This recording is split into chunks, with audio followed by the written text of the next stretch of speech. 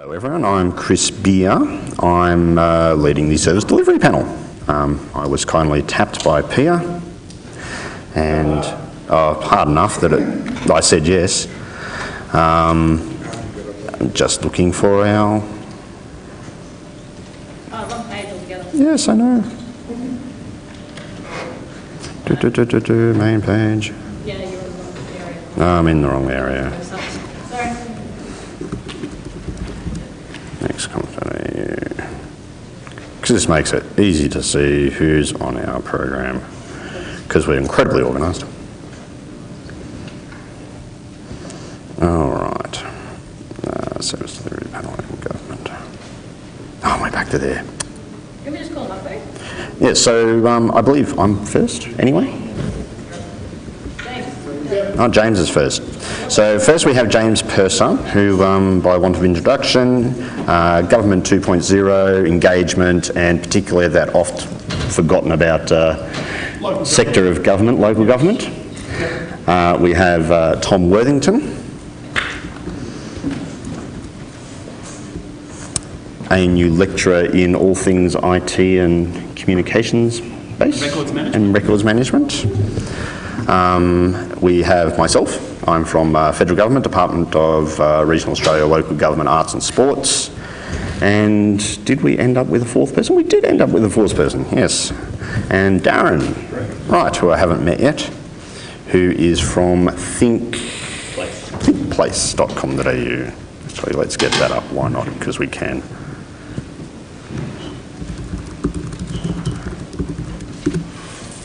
I'm actually going to let Tom lead off, simply because he's the most organised and he's ready to go right now.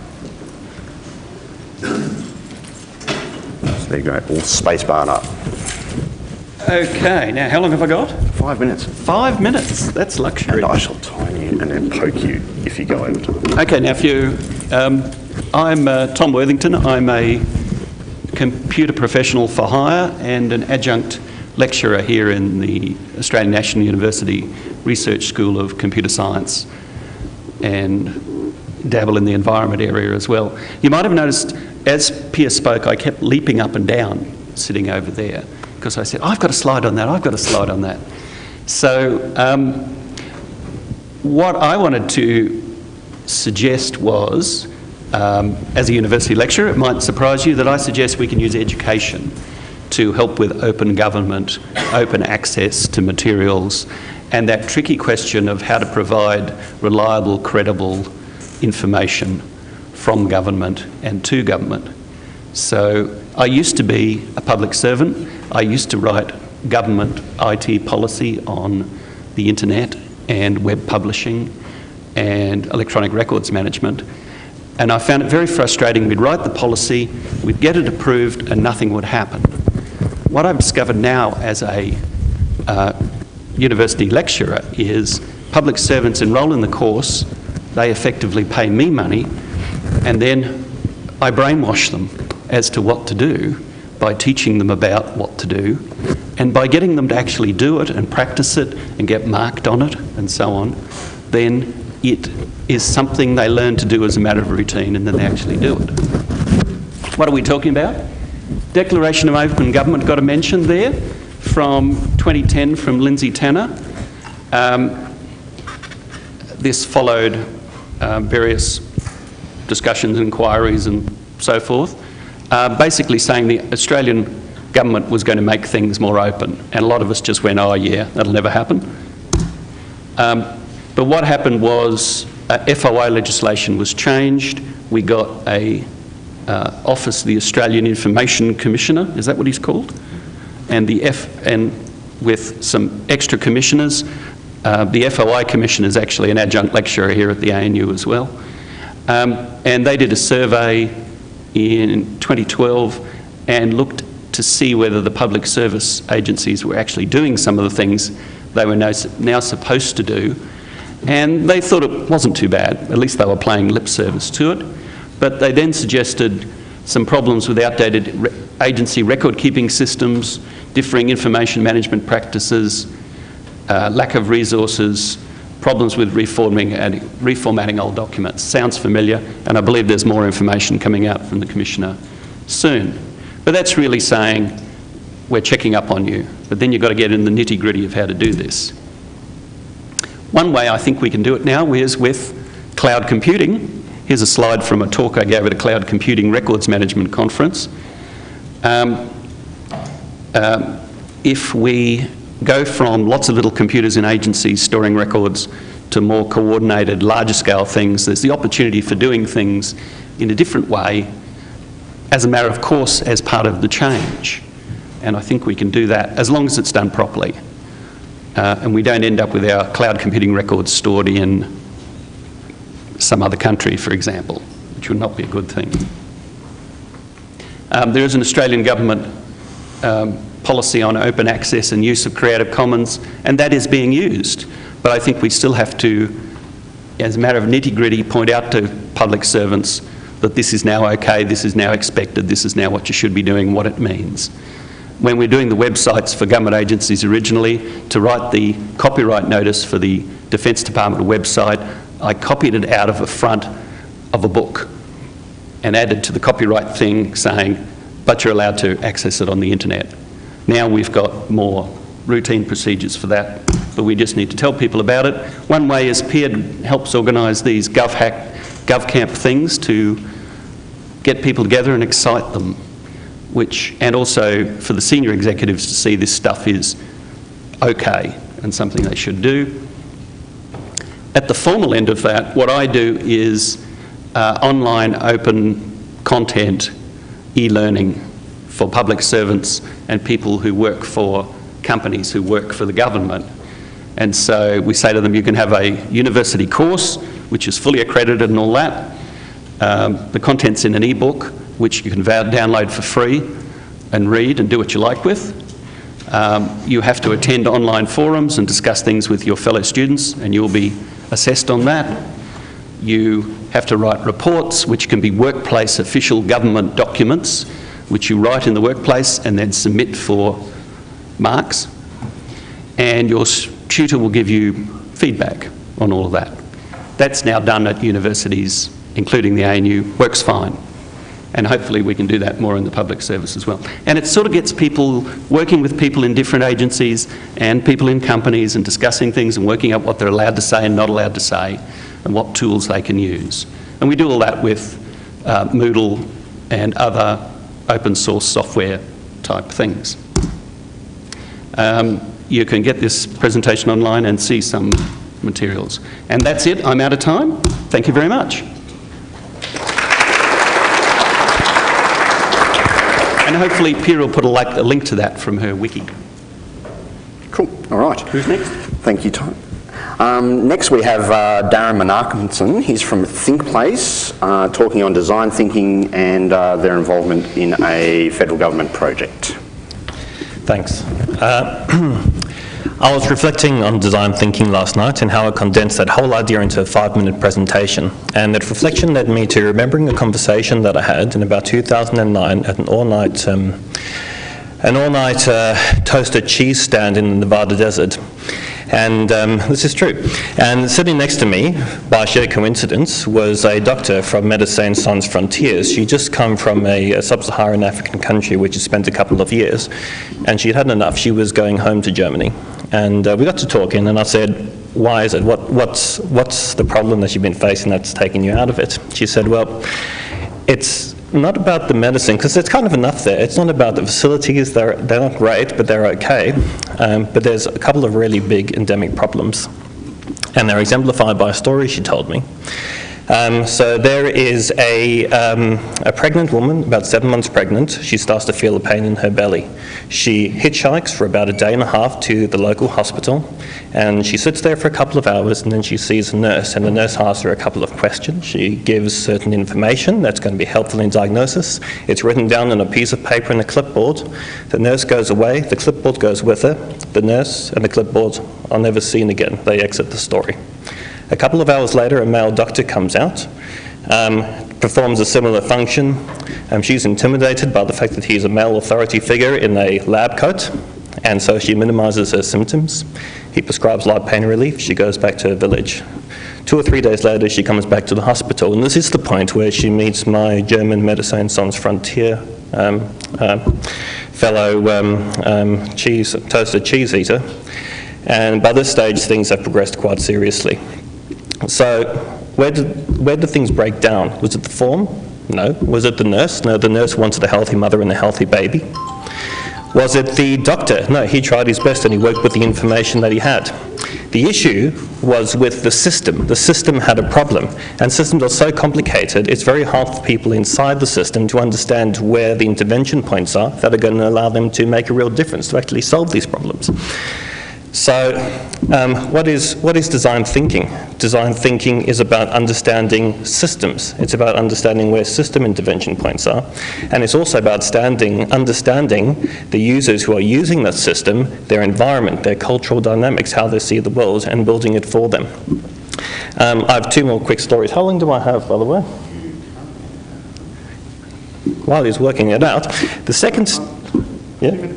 Okay, so the second story, we were down in Uganda helping the Green Foundation develop a mobile application targeting very poor people in very remote communities to be able to provide banking services to them. They're using mobile phones that are like the ones you threw away in 2001, but they're across the country, and people are doing amazing things with them. We came in at the tail end of a huge ethnographic study piece where they'd spend 2 or 3 months going out to villages, understanding everything about the cultural dynamic, understanding that there are certain people who, when they try to save, get asked for a loan and they can't say, to loan someone some money and they can't say no. They started to understand things about the savings infrastructures that were already in the villages, which could break if this application was designed wrong and rolled out wrong. In short, they started to understand a bunch of things that completely changed the way they would design this mobile phone banking service, which is all about saving for things like school fees, which saving for school fees is the #1 thing people want to save for in Uganda. And considering the fact that I was driven from Entebbe to Kampala by a man who was one of 29 siblings, this is actually quite a big cost. So they want to save for school fees, they want to save for cows, they want to save for small business startups. You could go in there and design something which would be absolutely right from a requirements basis, but absolutely wrong from a cultural basis. When the Grameen Foundation, and so we work with them to kind of blueprint the service and the app. What was different? What was different was that Grameen went in, they did a huge amount of work understanding the local population. They took that and used that insight to think about the systems, cultural, technological, and then they designed with that awareness strongly in mind. That leads to a successful design, whereas just designing based on what you think a person is like leads to an unsuccessful design. So where am I taking all of this? At ThinkPlace, we do a lot of innovation work, we do a lot of ethnographic work, we do a lot of kind of high-level blueprinting work, and we get asked again and again to do these studies for organisations who are trying to design services that are going to make a huge impact to often very vulnerable populations. We talk about open sourcing data. The thing that I'm kind of interested in is all this insight that gets pulled back from these communities. How could we encourage government to open source that? We get data streams, and our relationship is, okay, work out what to do with them. But there's all this data, some of it anecdotal, some of it metric-based, that could, if it was put into the hands of developers who are working with to provide effectively partner government services, if they had that, they could design things that would be even more powerful because they would be designed in the full knowledge of the communities that really need help and what life is like for them. So I guess that's probably me out of time. But I'm really interested in this notion of design thinking as a system problem, as an understanding communities problem, and how all of the insight that government is drawing on to get across those types of challenges can be open source, just like the data we use through APIs. Thanks.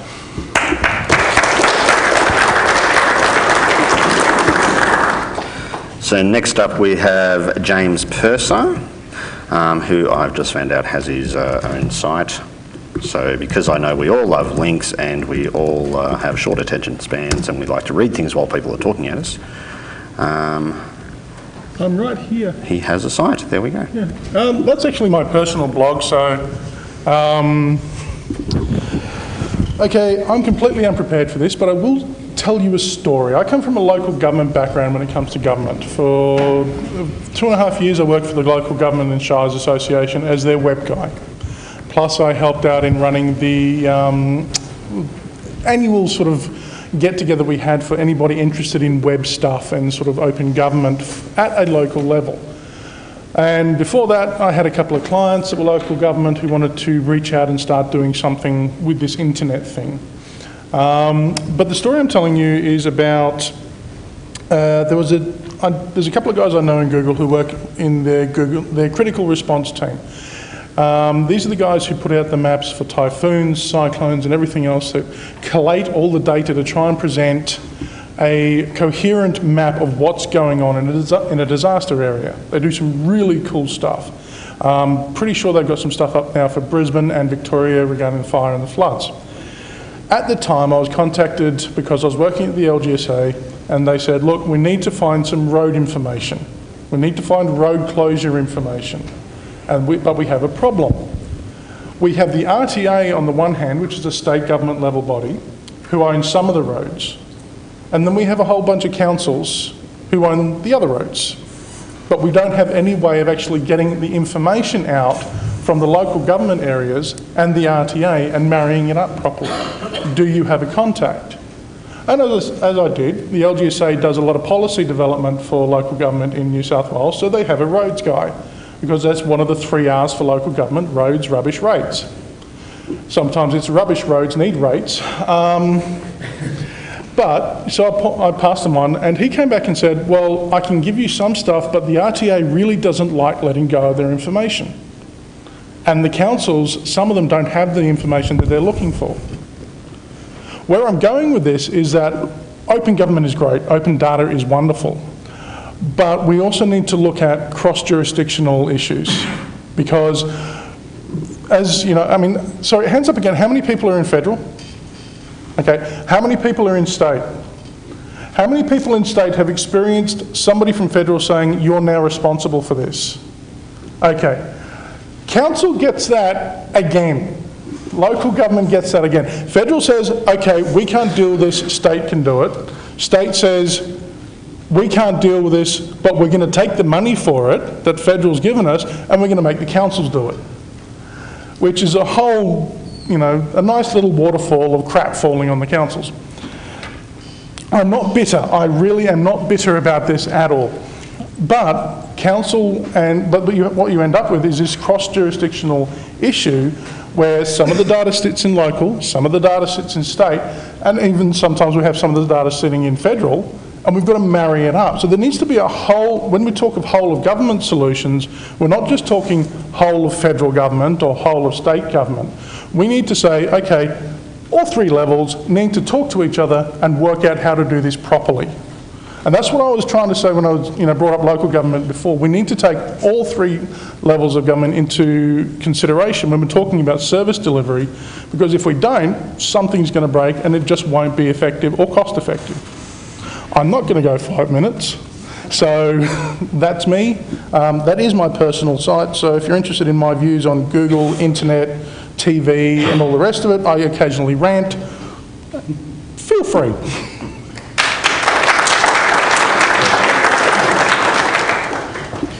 Thank you. Now it's me, I guess. And I'll even time myself, there we go. Who here actually came to the conference because they saw the word open government in it? And who's here because they're into Linux and all things open source? Nice spread. Who's both? Cool. So I'm going to assume that you like building things. Who knows this site? Well, that is run using a little Debian package called Fusion Forge, which used to be called GForge. It lets you do source control, management, that type of thing. So, of course, you'd all then be familiar with this place. Yes, SourceForge. And, of course, this place, GitHub.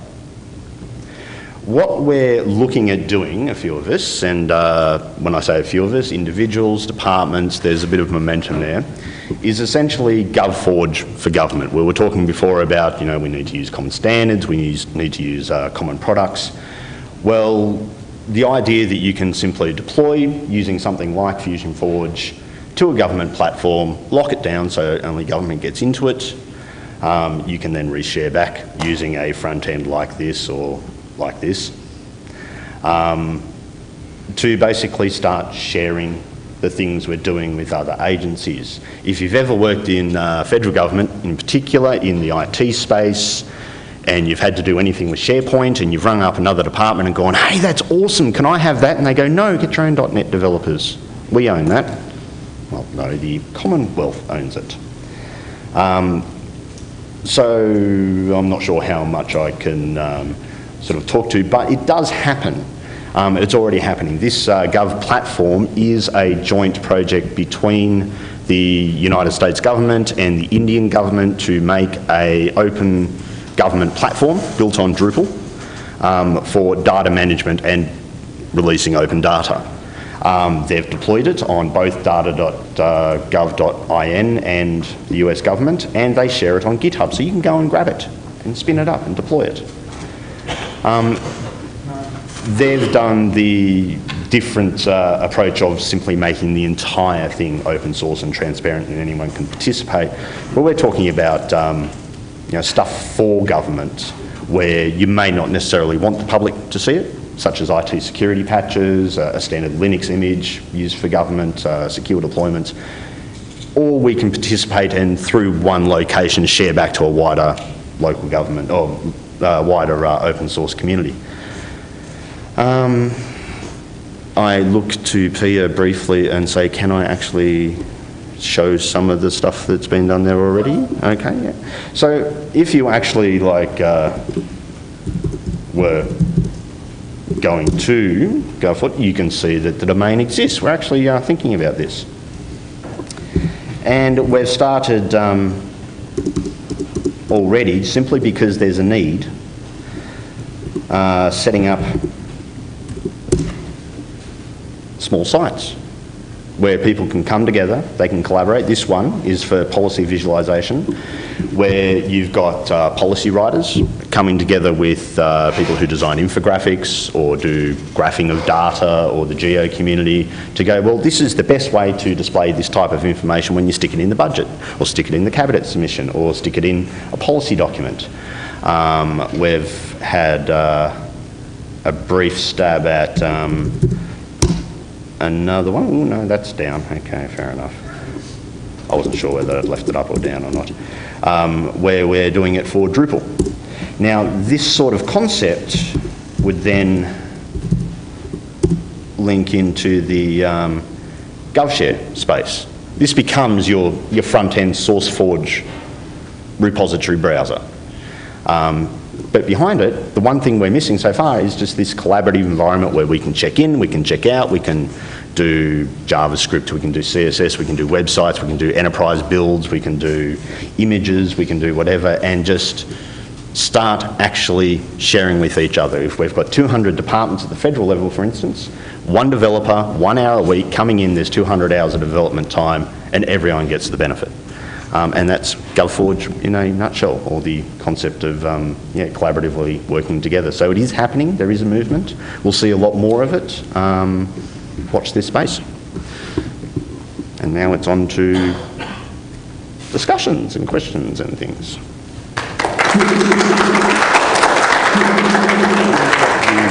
Roving mic, where is the roving mic?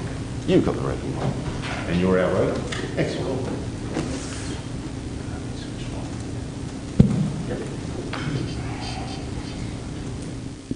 Questions? We've got 25 minutes. Don't be shy.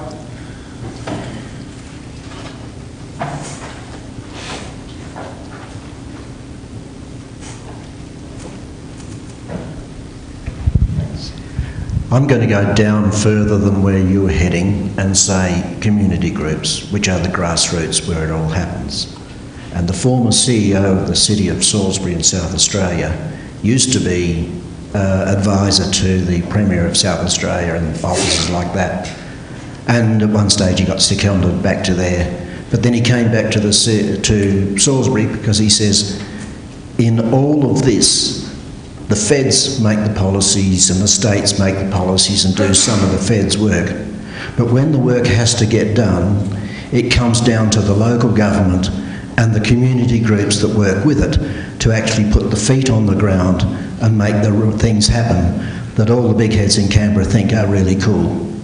So you've got to think all the way through the levels that if it's got to get to people, then it really comes down to the people that are dealing with those who are in the face of them.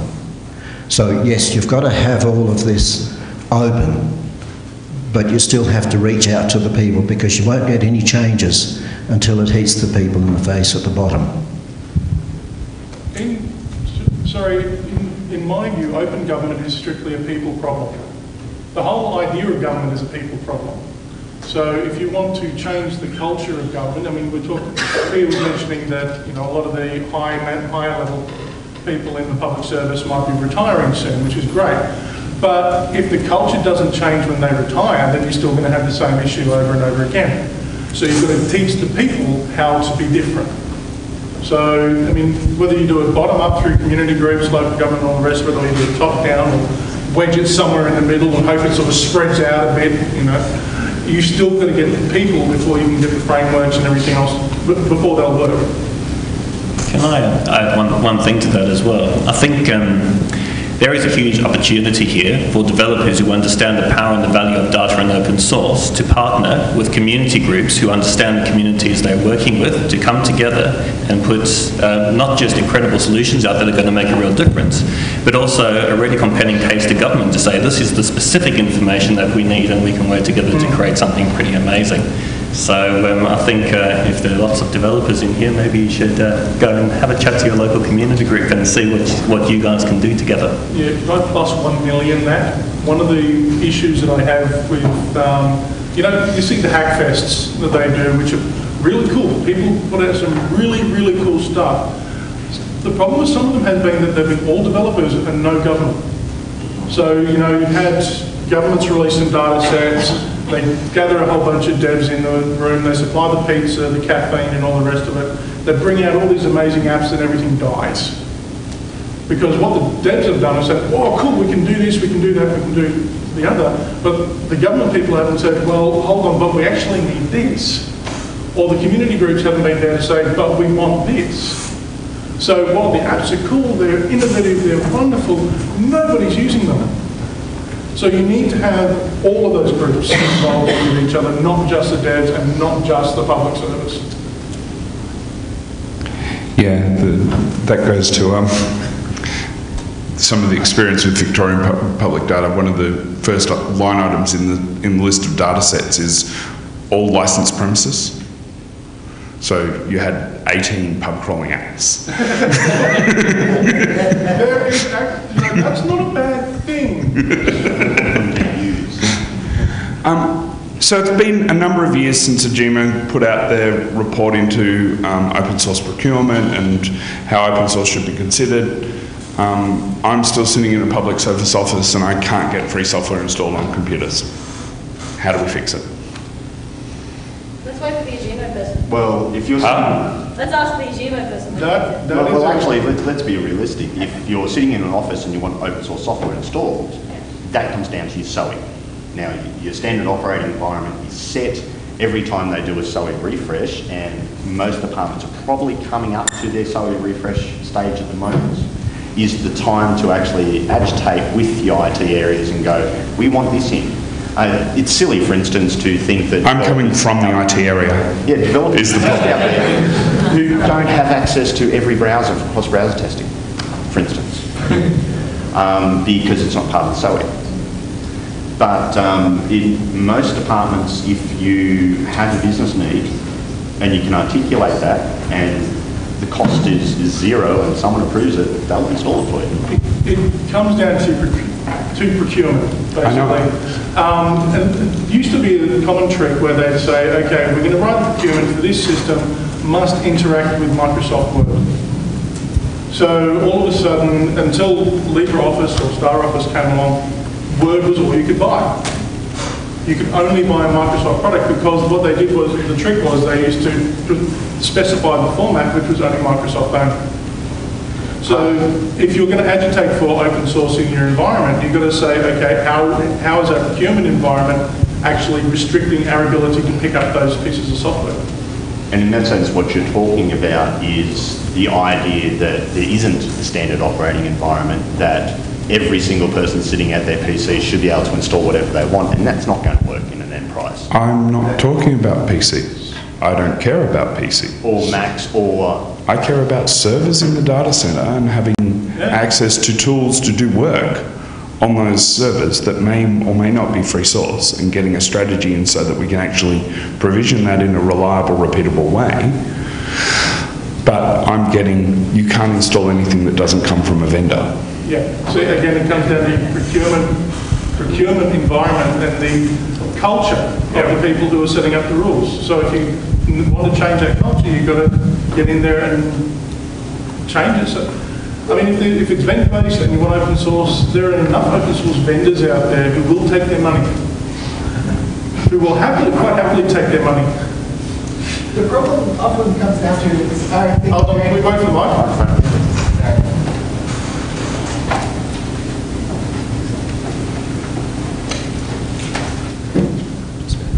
I think the problem, again, is incentive. People don't want to do this. They are going to get their next job because they've worked on an Oracle system. They're going to get their next job because they're Microsoft and they've worked on a big, expensive Microsoft system. So, like, you're never going to be able to change management unless there's some sort of incentive to change. And ultimately, the people who are choosing the technology aren't technical. They hire expensive consultants that tell them what to do, and often the consultants are told, "This is the solution you're going to come up with. Produce me a document that will, the procurement process will end up at this end stage."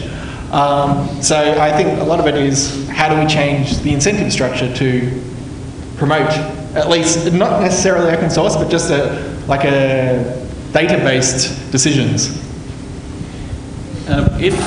Keep in mind that if you're working for the government and you think yourself a professional sort of person, you can, in your professional capacity outside government, help write policy, help lobby government on what to do.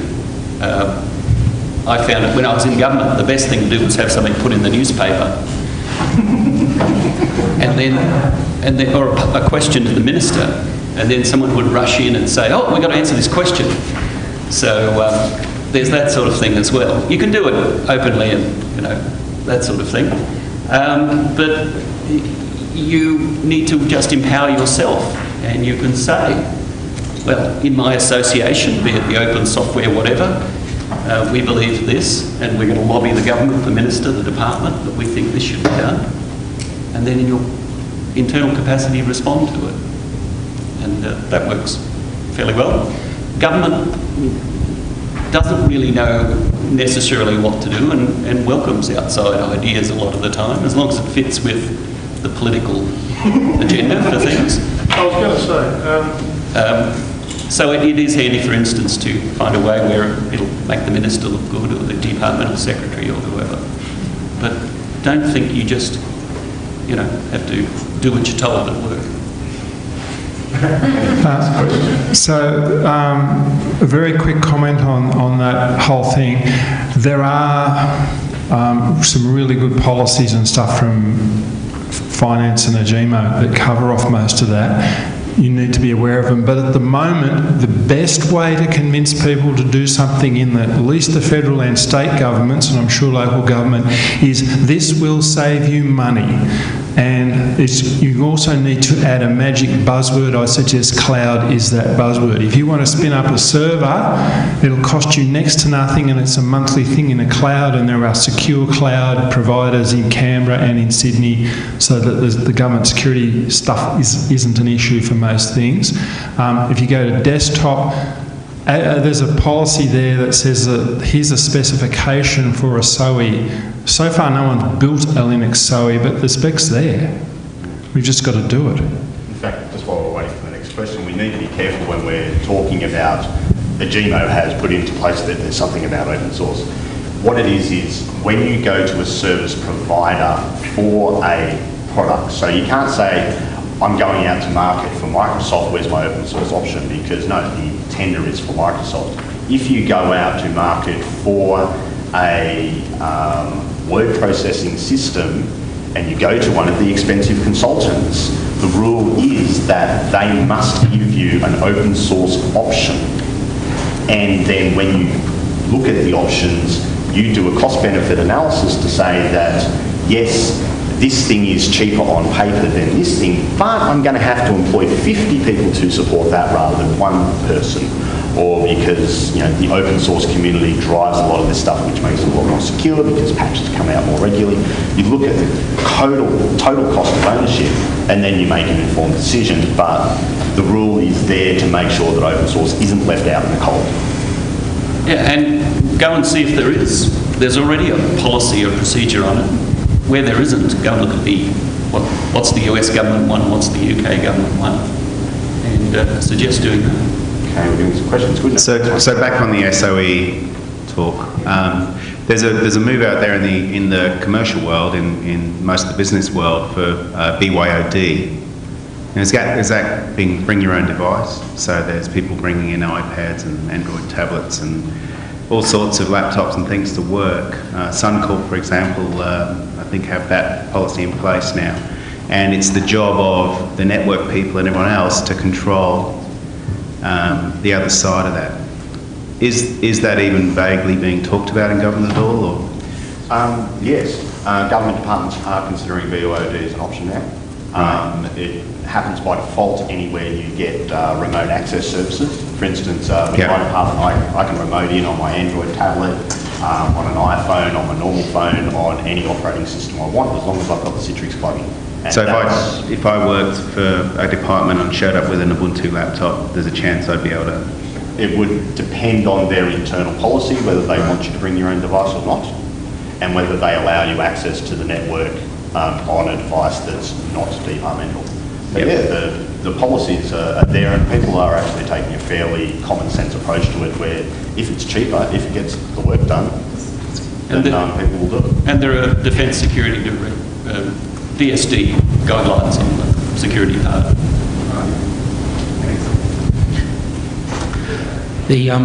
I've heard a number of times some comments made about Agimo's position towards open source software, and some of the phrasing from the panel seems to be very positive. Unfortunately, the Agimo model clauses, the most operative word that you put in an RFT statement of requirements is consider, which means that the Commonwealth will consider an open source proposition. Further, the Commonwealth's policy position, Pia, can you confirm the Commonwealth's policy position is that of informed neutrality?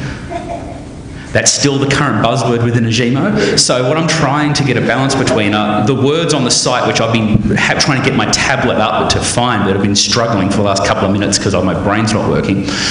So I think the actual wording that agencies are required to use when going to market are a lot weaker than some of the statements that you guys are putting forward. Have a look at the actual open source page on the Agimo website. When you've got a moment, have a look at the procurement document. There are procurement requirements. In terms of Agimo's position directly, I mean, I will not.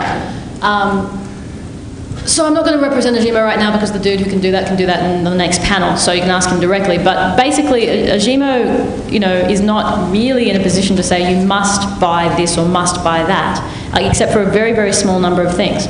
And this is not one of them. What they have done is put in place a requirement for procurement, a requirement that all procurement tenders have to have something in there which says, how have you considered open source? It's not actually that bad. Considered is a bit of a weaker term. Where are you talking about? But when you say considered, there's a difference between the sort of recommendation about what people should use versus what has to go into a procurement guide, a procurement document. So have a look at it and let's chat about it afterwards. And that said, the word considered is prescriptive, in that because we must show in government fair and open, transparent practices around procurement, we have to be able to show on paper that we have indeed considered something, and it's not just a job going to an incumbent vendor under the table whatever, we've actually considered it. Can I throw in one extra view on this? I think a lot of the time we talk about this can save costs, and we're right. That's absolutely true. But there's other things, there's other arguments for open source software, and some of them are about community outcome. I think when you say this is a rule, your disincentive is you're going to get slapped on the head if you don't do it. This is your incentive, you're going to save money.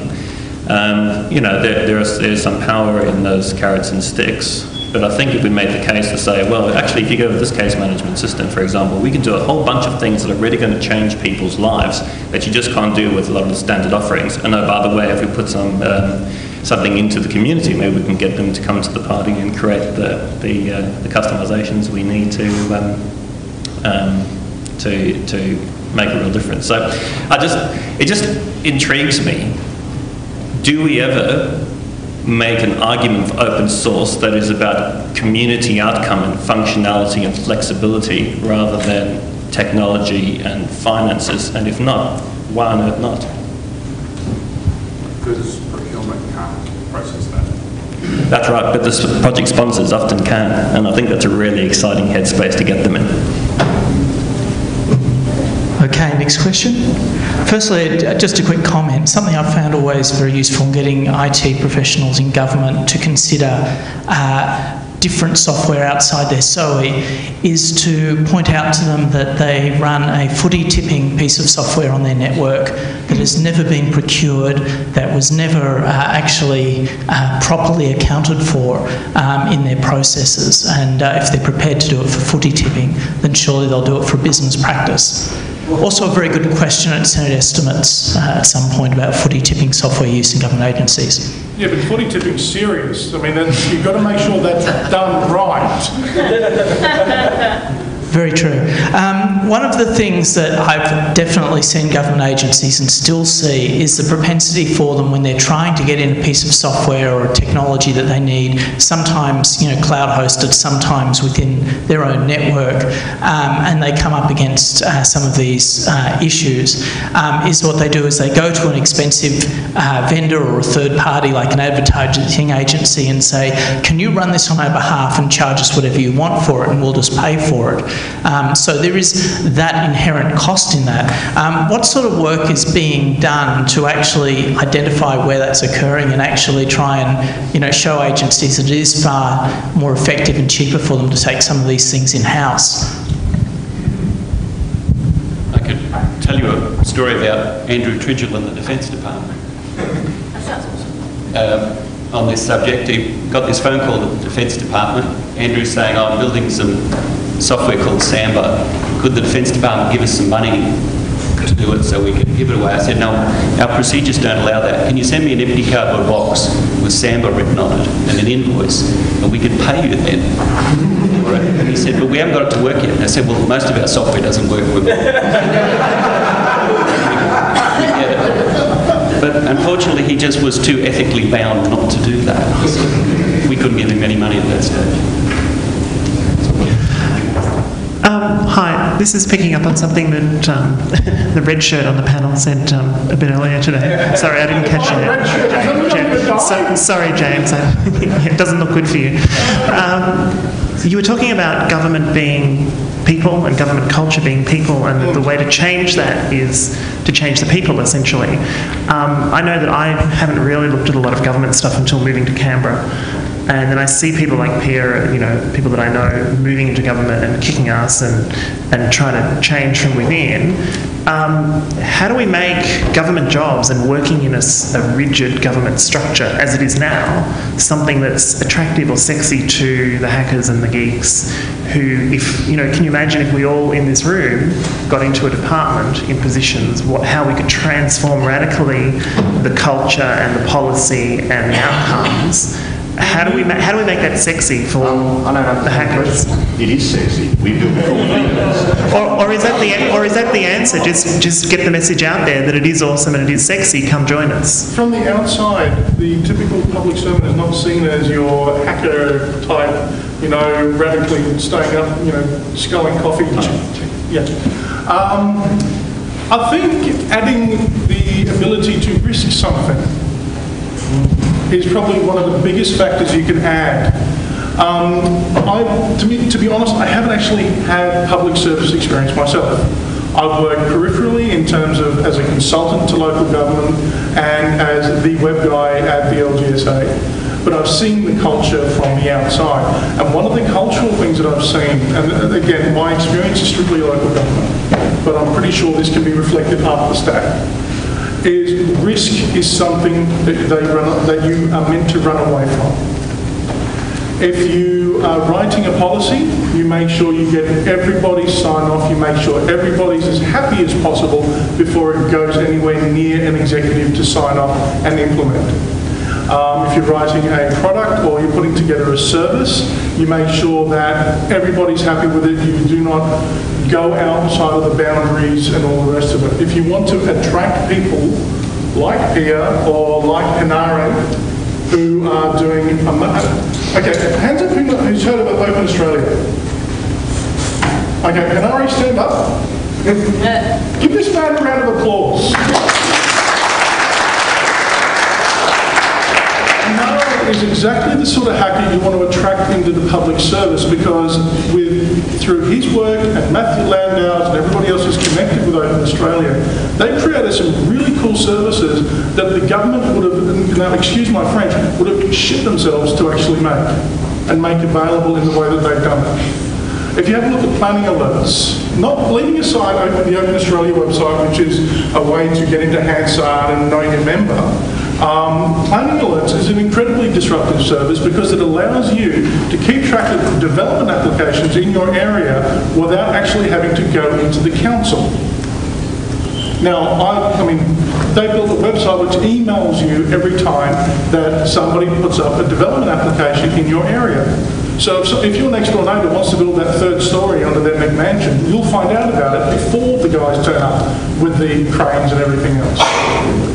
So look at planningalerts.net.au. Look at planningalerts.org.au. But it's that sort of risk taking, because what they did to start off with was that they scraped all these council websites for their data. They didn't, that's right, you scraped before you asked permission, wasn't it? Yes. So basically they just went out and saw that all these councils, because of regulation, they had to have their information up on the website, DAs. But anybody seen a council website? Yeah. Is it easy to use? No. They've done the hard yards, built the scrapers to go out and get this information and present it in an easy to use and readable format. But the councils couldn't do that themselves because it was a risk. It was a risk because they were putting information out there. There is a current problem in New South Wales where they have the GIPA Act, which is a state government-wide act which requires information to be put out. Did you know there is copyright on development applications? Did you know that by putting up the development applications, the councils are actually breaching that copyright? An architect or a person could actually sue the councils for breach of copyright, and have, in fact, sued them for breach of copyright for putting that information out there. And they won, as far as I know. But legally they are required to put that information out there, so legally the state government's requiring the councils to say, sue me! I can take it! I like it! Just to, as the elephant in the room, being the only government guy on the panel, at that sort of level. I wouldn't call you an elephant. I'm not sure you can, in that sense, change things to attract people in a certain way. It's kind of like designers. You're either a designer or you're not. You may love it, but you're either a designer or you're not. We're always going to attract, regardless of industry, people to the public service who want to work in the service of the public. Some of those geeks will want to go and work at Google, will want to go and work at Amazon, will want to go and do cool open source stuff that earns them no money and go into academia.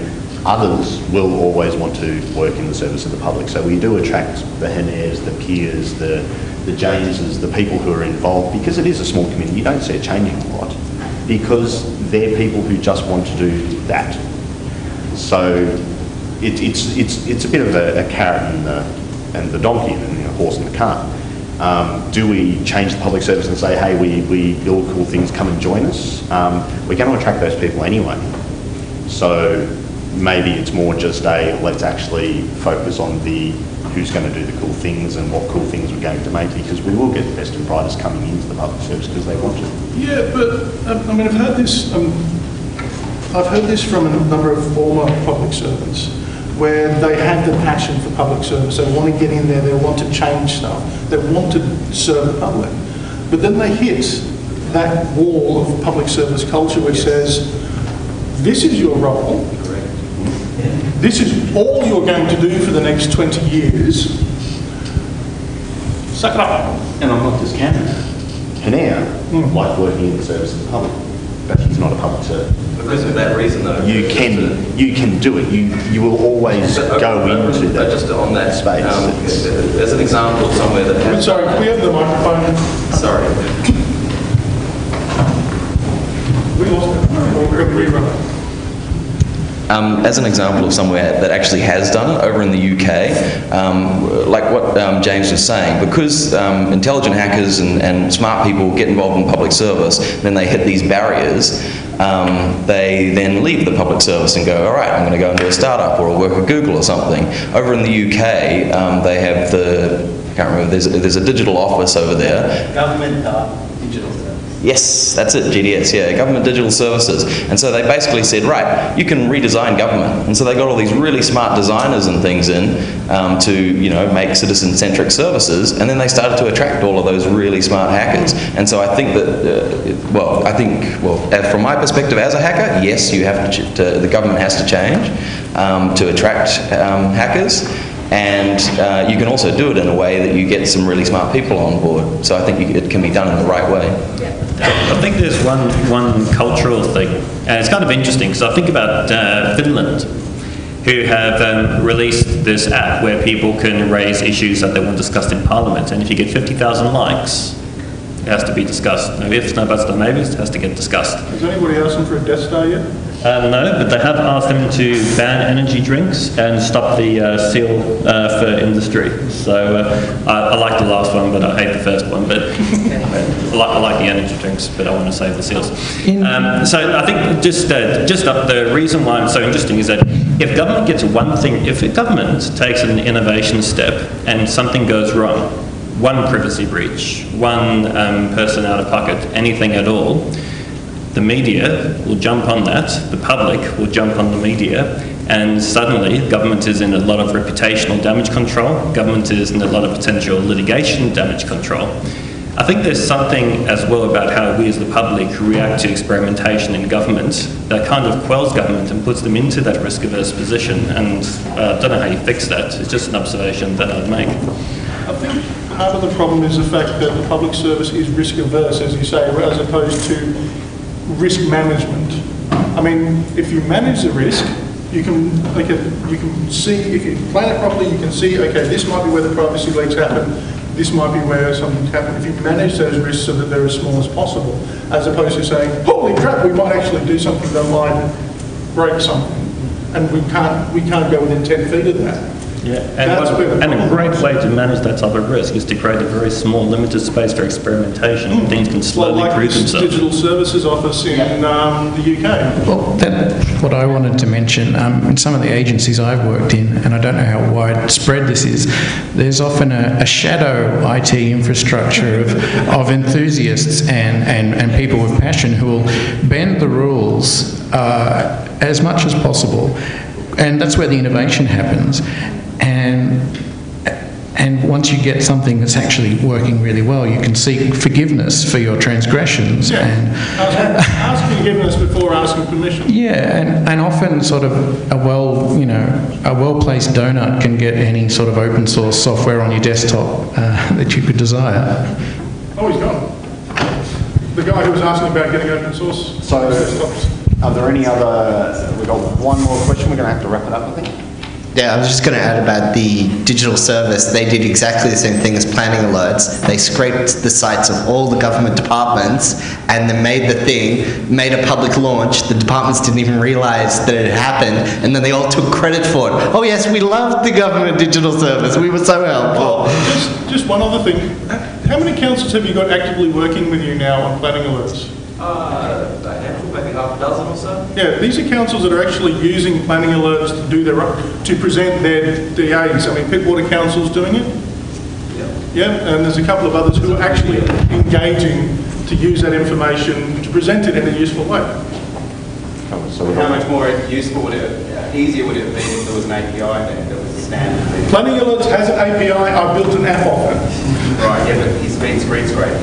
Yeah, and we've got about 2 councils that have provided, or 3 councils that have provided data to you. Yeah. Out of 500 in Australia. Yeah, so one standardised compared to 13. Oh, yeah, we've had that discussion about standardised, yeah. Tears were shed. Lunch. Cool, done. Yeah, wrapped up. Thank you.